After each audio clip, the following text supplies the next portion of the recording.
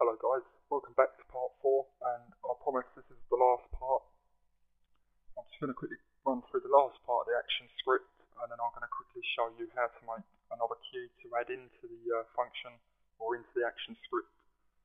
So if you wanted to add more, you can add more.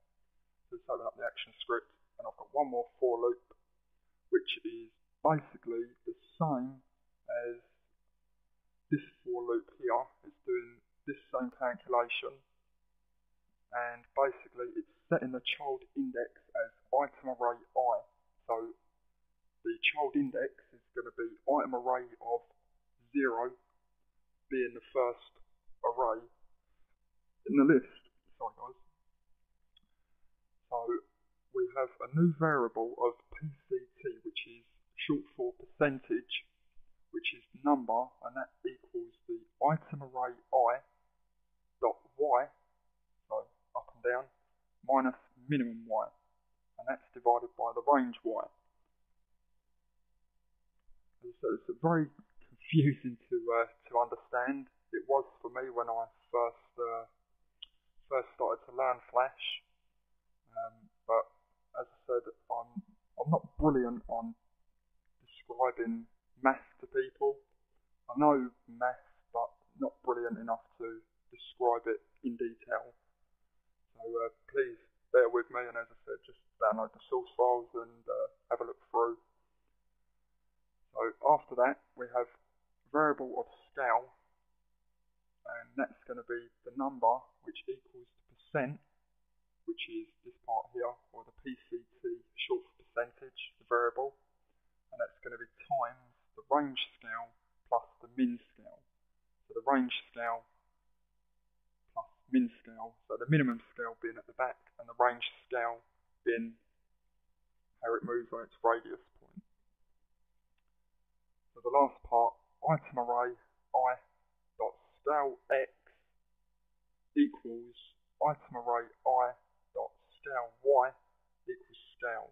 So basically this line of code here is just basically the scale, the size of the cube is scale x being left to right equals the scale y up and down, and that equals its actual scale as it spins. So that's the last part of the code. So let's close that down. Now when you open this up, all you need to do to make a new cube is just basically click on the library.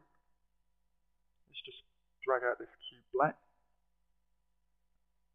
All we need to do, actually let's do that a different way, let's get rid of that. Let's open up the library, right click on the cube black or any of the colours, click duplicate, and let's scrub the copy part out and call this cube, let's do cube purple. Cube purple, what I'm going to do, I'm just going to copy that, so I'm writing it in, and before you click OK, we want to export it for action script. As I said, we don't want to put anything on the stage. So select that, and then we've got a class of cube purple. So don't need to select anything else. So just select OK, and then you'll get this warning. Basically, it's just saying that there's no class for that definition, and a new one will be made and generated upon export. So just click OK. Now as you can see, I've got a cube purple here, but if I drag that out, you'll see it's black. So all we need to do is just double click inside that, click on this dark black part. As you can see, we get our shape here. Obviously, if you click on this part, it will only give you this mirror type shine effect, and obviously we don't want to change that part, we just want to change the bottom part. Click on that again, come to the colour palette, click on the eyedropper, and let's select this purple here. I know it's not a brilliant colour, but it was just one I could think of. So close that down. There's the purple or pink, whatever colour you'd like to call it. Let's just see if we can actually find a dark purple. Just show a bit more that it's purple colour.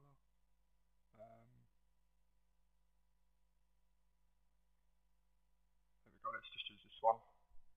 So we have our colour. So what I'm going to do is I'm going to click back onto scene 1.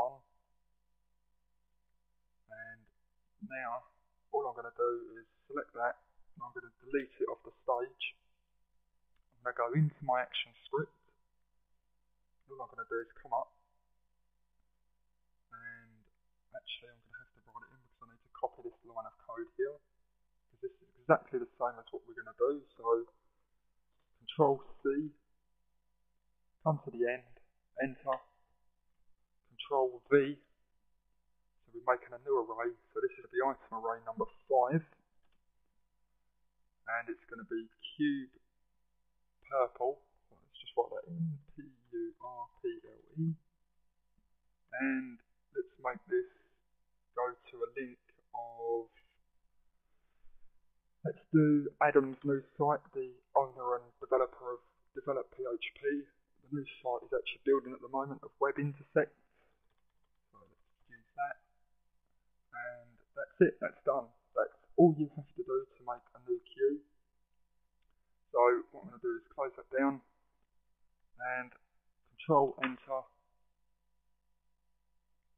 When that actually opens, and now you can see I've got another cube here with cube purple. So it's very easy to actually add in more cubes.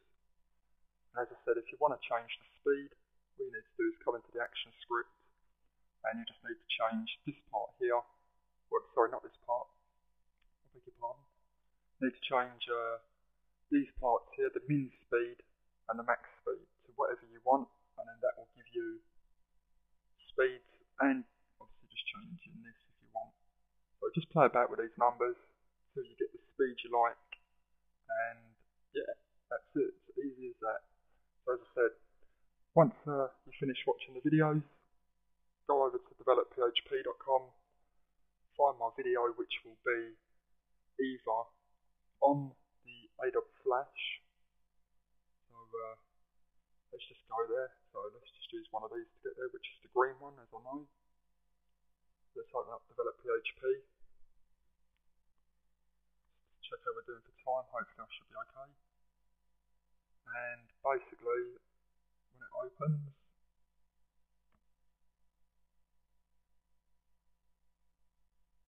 sorry about this, guys.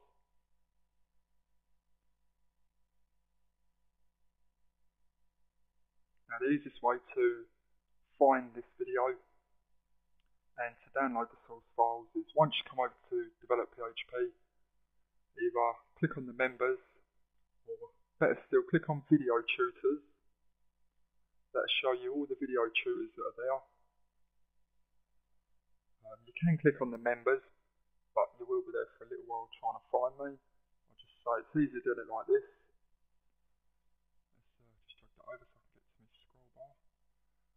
Now, just scroll down and you'll see me here, Pugsy21. All you need to do, once it's stopped loading and doing what it wants to do. So now you can see that my name's clickable. So just click on my name and then it will take you into my profile. And once you're in my profile, once it actually loads, obviously your computers will probably be quicker than this.